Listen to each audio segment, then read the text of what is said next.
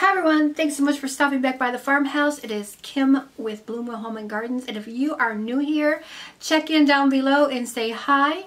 We are doing videos once a week on living on our homestead, our 1860s farmhouse. We do a lot of fixer-upper things, and we raise chickens and garden, all the great things about living in the country. So go ahead and subscribe, ring the bell so you are first notified when we post a new video. And with that being said, let's get into this video about chickens. Now, just last week, I posted a video about different chicken breeds and what you can expect. I talked a little bit in there about broody chickens, and today we're going to talk more about broody chickens, what to expect, and our broody chicken story that I have been promising. So, what exactly is a broody chicken? A broody chicken is a hen who has reached a certain age of maturity, and she has a strong desire to sit on a nest of eggs and hatch them out and have baby chicks. Now, it's a totally normal process, and what causes it is simply just like us ladies, hormones and that instinctive mothering nature, and they want to have babies. There does not need to be their fertile eggs or a rooster present in order for them to go broody. They just get that mothering instinct and they want to do it. Now, that's going to present some different scenarios. If you do not have a rooster and she has gone broody, there are a couple different ways you can handle that situation. If you want her to have baby chicks, you can do that in two ways. Even though her eggs were not fertilized by a rooster, you could totally get some eggs off of Facebook. They have chicken pages where people will send out their fertilized eggs for hatching. You can get them on chicken groups on Facebook as well, or maybe you have a friend or nearby farm who has fertile eggs. You can slip them under her, and you want to kind of do it as soon as she starts sitting so that she's going to sit for them the 21 days. 21 days is the approximate number of days it takes her to hatch out those baby chickens. Now, if you don't have access to eggs or don't want to buy them, there is a second way, and this is the way that I do it. When it gets close to their 21 days of sitting on their nest, I head down to my farm store or find babies at a hatchery or from a friend, and I will pick up a couple babies and I will slip them under her, and I will share that technique with you in our funny Broody Hen story. Now, if you do not want chickens and she's broody and those eggs have been fertilized, either way, if you've decided that you don't want her to sit because during those 21 days that she sits, she also stops laying eggs. So if you count on her for her egg production and you don't want her to go broody and you definitely do not want chickens, then this is how you handle this. First and foremost, as early as you can, I know some of you are not home during the day, but as soon as you can, remove all eggs from all nesting boxes. If there's no eggs, she can't sit. That is your first step. Secondly, each time you see her in the nesting box, remove her from the nesting box. This works really good in the morning because when they're on those nesting boxes for 21 days, they will even tend to give up food and drink. So you kind of have to be forceful to get them to eat and drink. So if you remove her and take her outside and present her with food and drink, maybe she will get sidetracked by the food and not go back to the nest. And you may have to repeat this as 2 or 3 times. You can make sure she's outside and not near the boxes and keep her outside so she cannot go back in for certain periods of time during the day. At nighttime, if she's sitting in that box on those eggs, you can totally take her from the box and put her up on a roosting bar. And then you quickly want to turn off the light because chickens do not see well after dark. They cannot find their way around. So if you put her on a roosting bar and you quickly turn off the light, she's probably going to play it safe and stay on the roosting bar throughout the night. And each time you get her out of the nest for longer periods of time, she's going to stay away from that nesting box more often. Now, if it gets dire and there's no other way, there is a thing called a breaker box. and it is a nesting broody breaker box. And you use a small cage, and you don't want it to have a floor in it. You want it to be wire. I think a rabbit cage works best. You want to place this up on blocks so that it's a little high off the ground. You want this as uncomfortable for her as possible. I know, but if you are really wanting to break her, you have to get in there and pull out all the stops.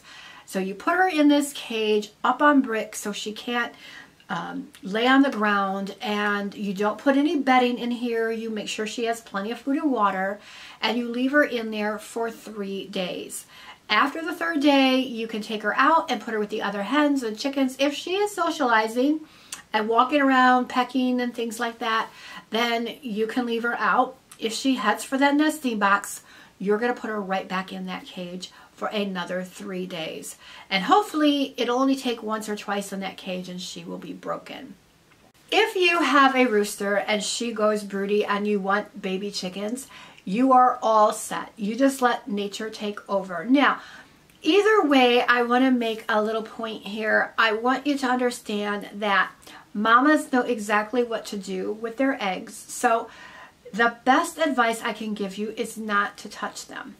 You want to leave them alone and let mama do her thing. Eggs have to be turned and rotated and heated and cooled, and mamas know exactly how to do that. Even if you put them in an incubator, there are certain days you turn them and each they get a half a turn, a quarter turn, however you are supposed to do it. Mamas know how to do that too. And if you go in and you move their egg, they may not turn it at the right time, and that may cause risk to the development of your embryo and your baby chicken. So you don't want to move them around a lot.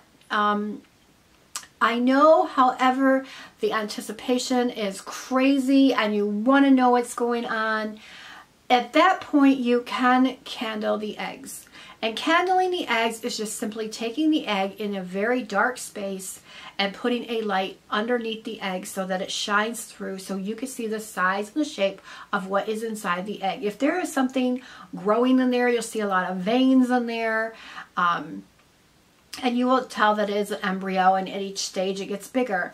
However, you want to be careful when you extract that egg from underneath of the hen that you leave it in the exact position that you took it from. So when you slide it back under her, it goes in the same position so she can turn and rotate as she needs to. So they call this candling because that's how they did it in the old days with a candle. But you could totally use a flashlight or the flashlight on your phone, and you'll be able to see what's going on inside that egg, and you'll kind of have an idea of how many chicks are going to hatch.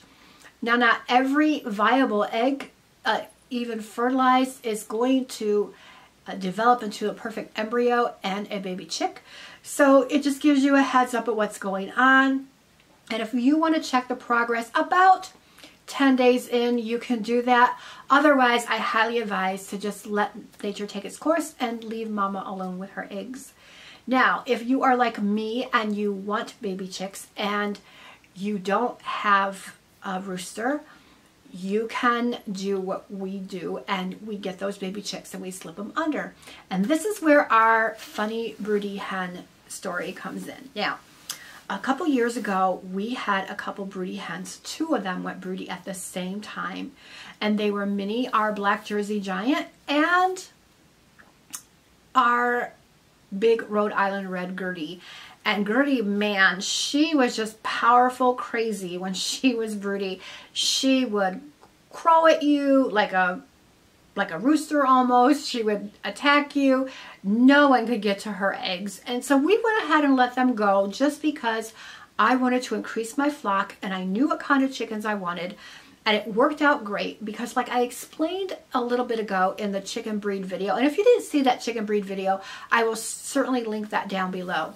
The Rhode Island Red is a red hen, and when she has babies, or when she was a baby, those hens are yellow. As I said before, if it's a red colored hen, the baby will be a yellowish color. They vary in the depth of yellow, but those are kind of the norm. And if it is a black hen, those babies are going to be black, various degrees of black, but they will be black. And so I had been wanting for our flock, because we live in an 1860s farmhouse, I wanted some more traditional birds around the farm. I wanted more color in my flock. And a Buff Orpington and a Plymouth Rock are both older types of breeds, and I really wanted them on our farm. So I thought, okay, that is great, because a Buff Orpington chick, when it is little, is also yellow, and that would be the perfect match for our Rhode Island Red. And a Plymouth Rock chicken is black when it is a baby, and that would be the perfect match for our Black Jersey Giant.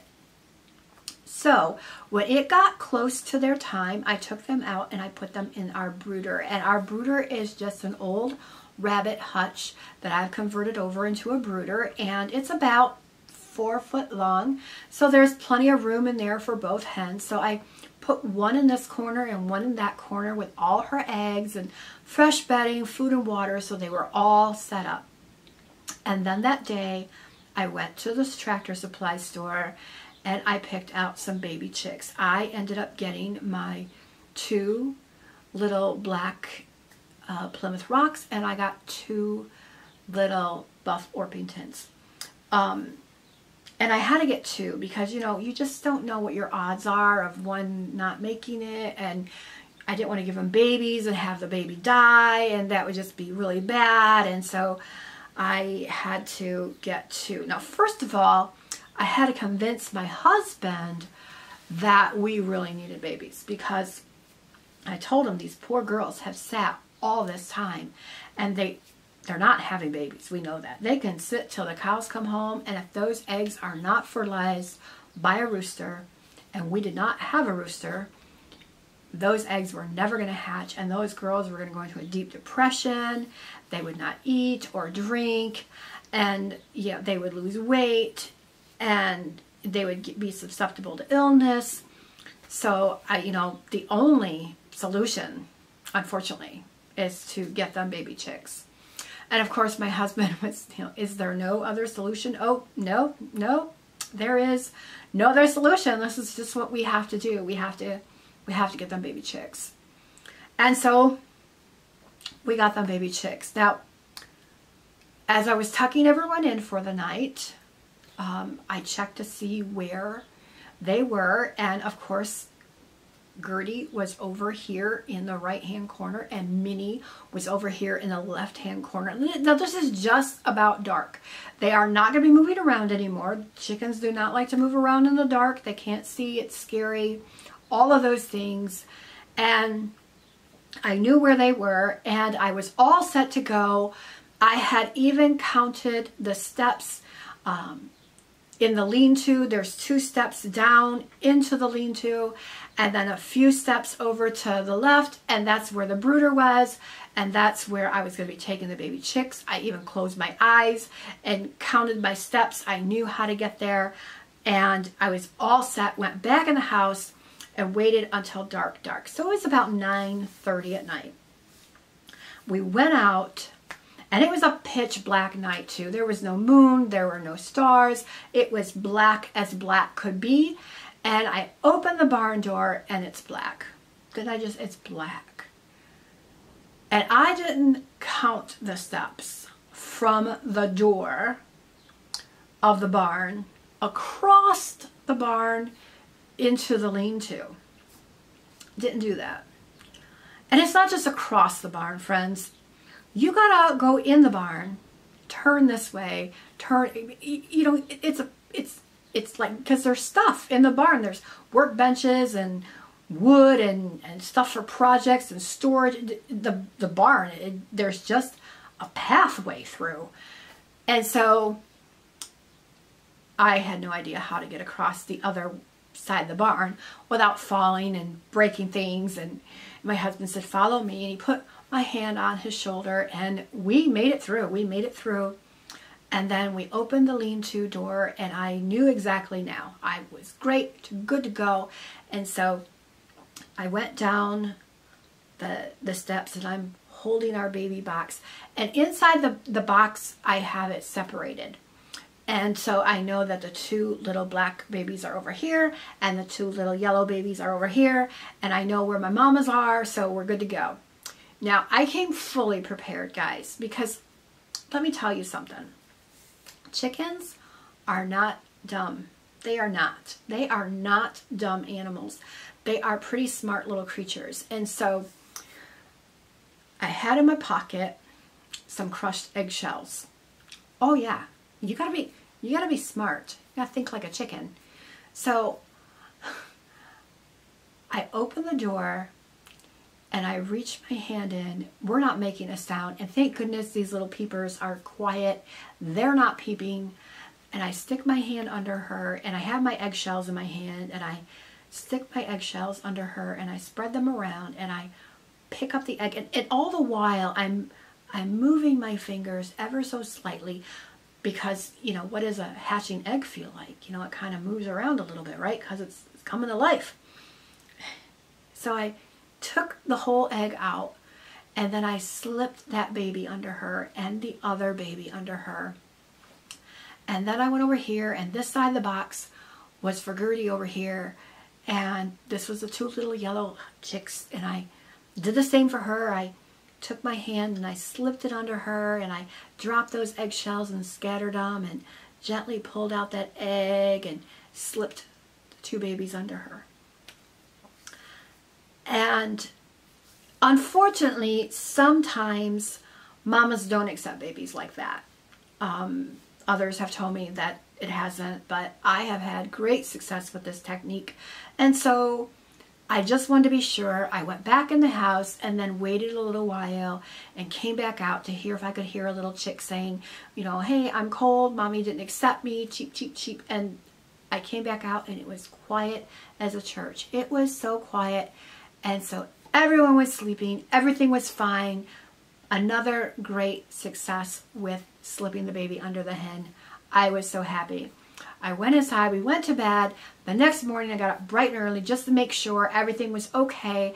And I ran right out there to the brooder, and I didn't hear anything. And I thought, okay, is everything okay? And I flipped up the blanket because I covered the brooder with a blanket to keep them extra warm and keep predators from finding them.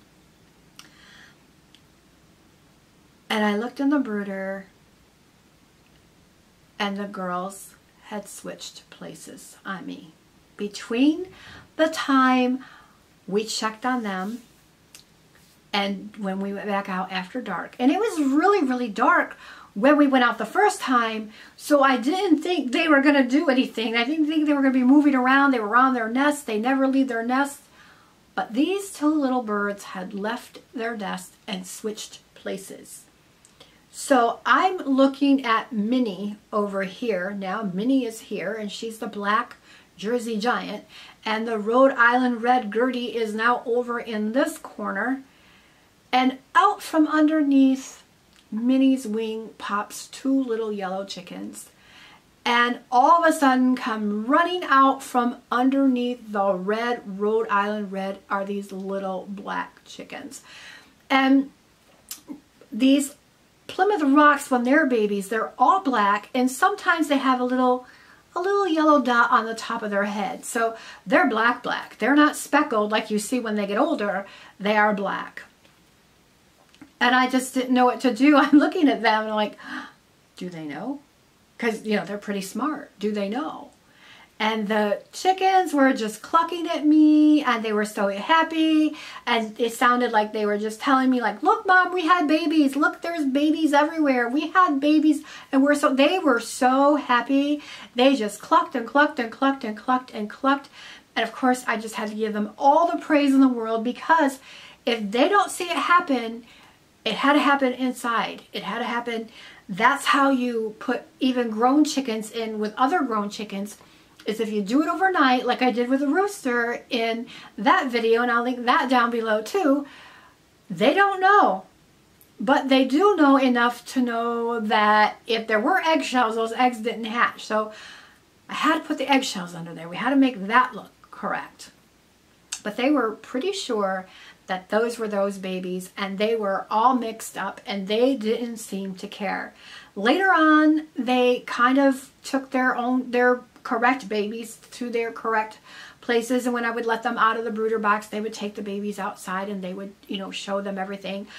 But I did notice too, and comment down below if you've noticed this with your own flock, that some days the Rhode Island Red would have all 4 babies, and some days the Black Jersey Giant would have all, but they didn't care. They were just like moms, and this was like daycare, and hey, will you watch the kids while I go shopping? Or hey, will you watch the kids while I go dust bath? That's kind of how they did it, and I thought that was really unique, and I'm really excited that I had that experience, and I just wanted to share that with you and share how I was so prepared and had everything down, just even to the crushed eggshells, making it look good. And those silly mamas switched places on me, and I didn't know what to think. So I hope you all enjoyed this video, and hope you'll give it a like if you like hearing chicken stories, and if you have chickens, give it a like also. I'll see everybody next time. Be blessed and be safe.